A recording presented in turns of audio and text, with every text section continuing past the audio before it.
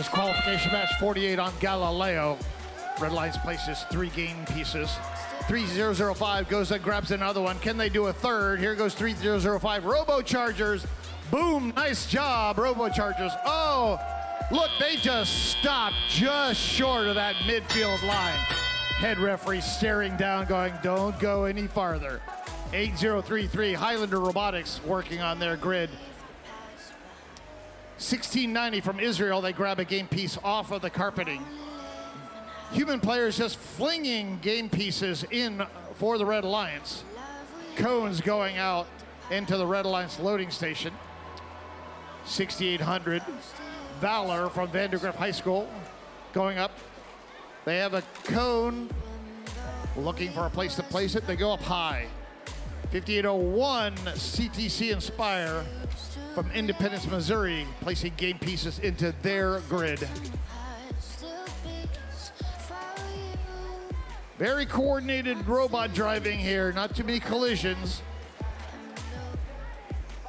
Very, very coordinated. 1690 going past, 8033. Well choreographed here.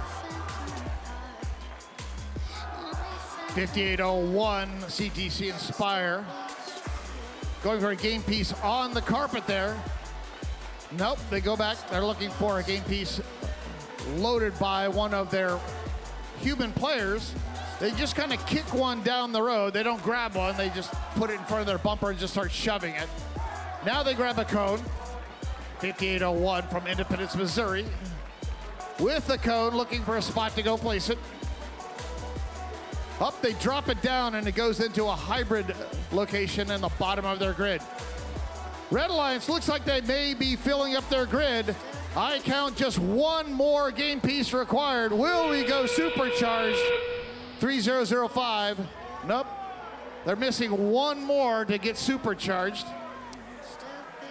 5587. Come on, you can do it, 5587. Nope, not quite yet. Boom! Red Alliance is supercharged now. 7 seconds remaining.